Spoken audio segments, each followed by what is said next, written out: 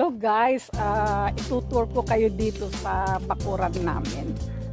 Papakita ko sa inyo kung ano ngang makikita nyo dito, mga makakapal na damo. Ayan, grabe. Yung asawa ko nagmomo, pero ayun oh, nakikipag-chismisa, nandun. Ayan.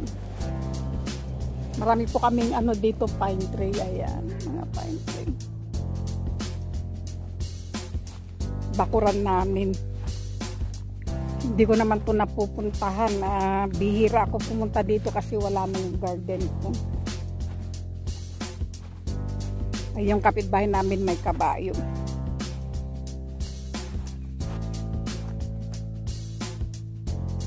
What happened?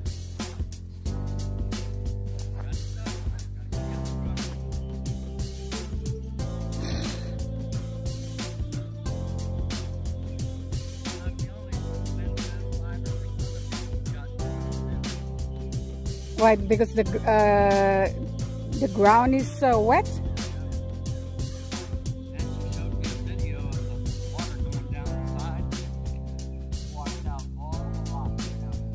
For real? Yeah, all the gravel, big rocks and stuff, walking right on down there. And then her yard has a river down the middle of it. So we got two of them going. I thought you were making chismis to the neighbor. Chismis? Gossip! Yeah, about when the pool was put in, when the garage was put in, all the junk. Oh, because and they, about the dirt. yeah, because they know everything. So how you gonna? 15 years or something. What? So the truck fits in there? Oh yeah. You think it will not get stuck too? Got four-wheel drive. We'll see. Alam nyo, 2 beses na yan na stuck ng ano. Ayun yung mower namin eh. Kasi pag nagmo-mow naman siya, sige, banat siya ng banat, hindi niya tinitignan. Pati mga halaman ko, mino-mower niya, kaya nagagalit ako. Pupunta tayo sa dati kong garden, guys. Papakita ko sa inyo. Hanggang doon, yung sa may kabayo, nakikita nyo yun. Nandun yung bakod ng property namin. Ayan. Hanggang doon sa likod. Biro mo yan, yung imomo niya. Kaya bumili na kami ng ride-on mower kasi hindi pwede ang mano-mano dito. Alam, may natumbang pine tree. Pine tree natumba siya.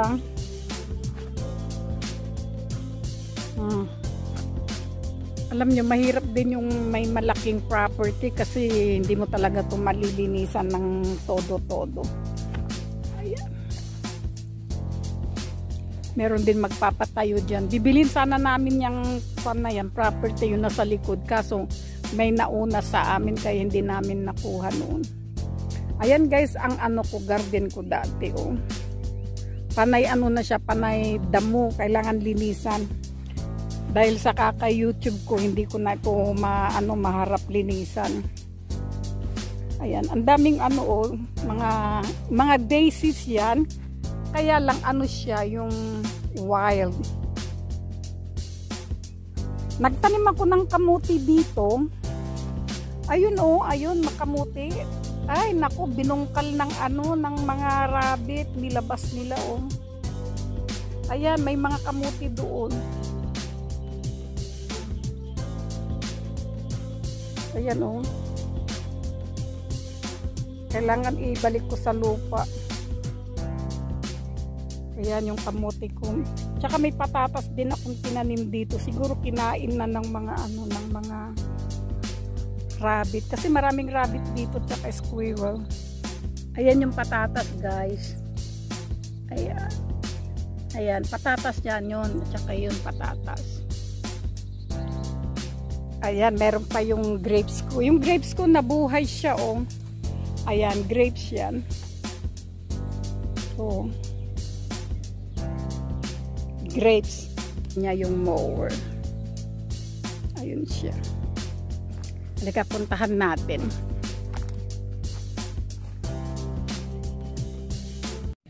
Ayan. Ayun o, ang ganda ng ano nila, yung kabayo.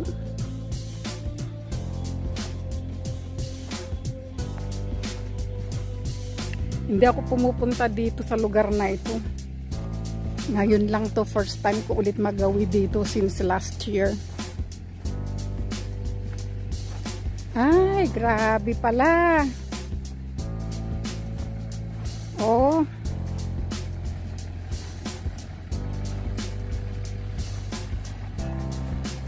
Ayan, oh, grabe, grabe. Nalublob siya sa putik. Kasi malakas yung ulan dito sa amin.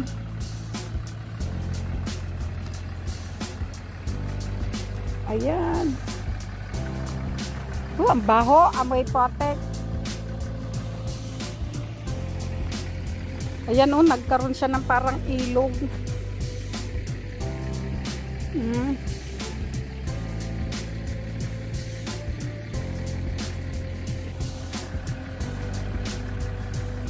Kabayo ng neighbor namin. Maluwag din yung property nila, no? Ang daming lamok, grabe.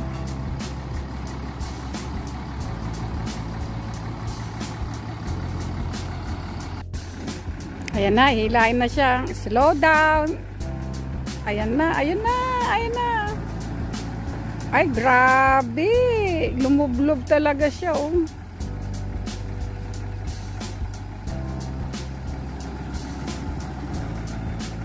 Ayun, ayun, ayun, ayun, ayun.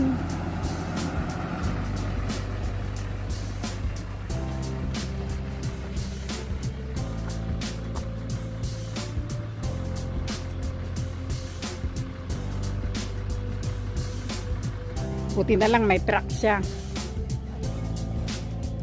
Ayan. Ngayon lang ako nagawa dito. Ayan, tingnan mo yung ano, ay nagawi. Yan po yung ano, yung parang kanal niya, daanan ng tubig yan pababa. Ang dami na, oh, ang kapal na, ang daming lilinisan. Ayan.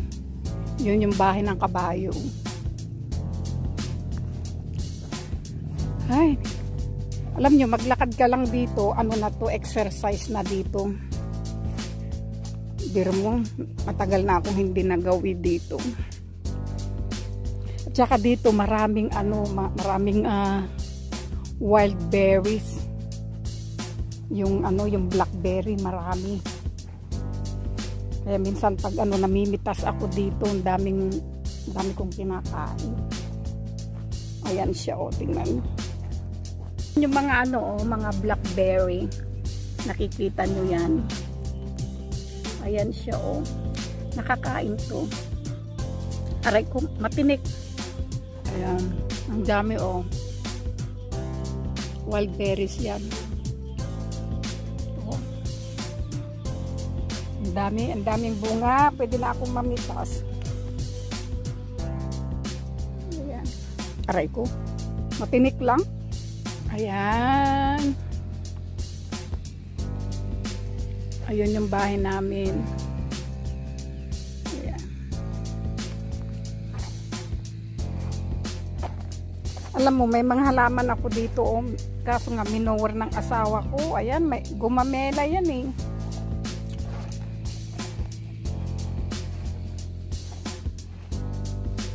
Ayan, nangangati na ako. Ayan siya. Yan ang pan namin, guys. Pero yung bahay, maliit lang yung bahay. Papakita ko yan later on yung ano namin. Diyan sa may loob ng bakuran.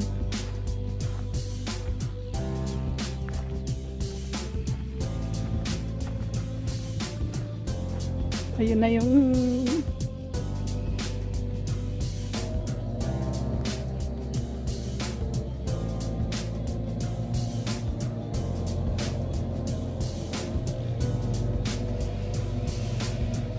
tanim din akong ano dito, apple. Ayan yung apple ko, nabuhay siya. Ayan, mga apple.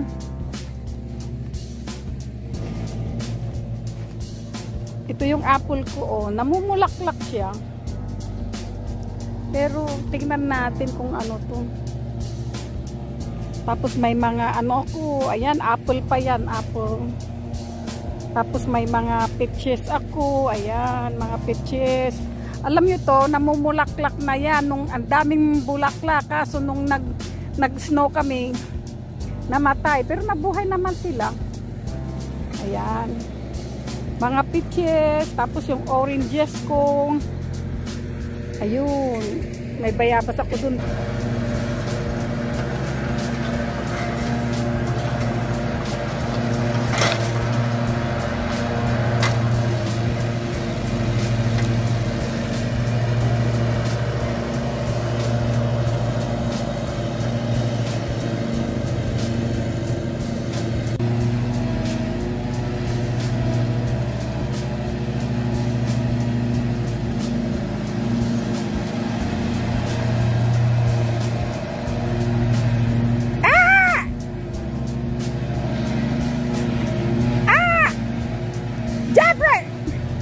Man yung likod, ito yung side.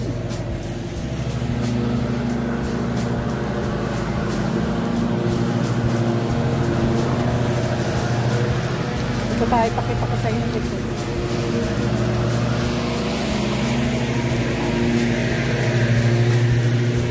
Yan, doon naman yung likod hanggang doon. Ayan. Ito lang muna guys ang ipapakita ko sa inyo kasi pinag-ano na ako ng mga lamok, ginawa na akong pulutan dito. Ang daming lamok, ang lalaki kasi umulan dito ng ilang linggo. Ayan po, dito tayo magtatapos sa video na ito at sana wag kayong magsawang panoorin ang aking mga video. At sa muling pagkikita natin, ang kwentong PoR-EbEr. Bye-bye!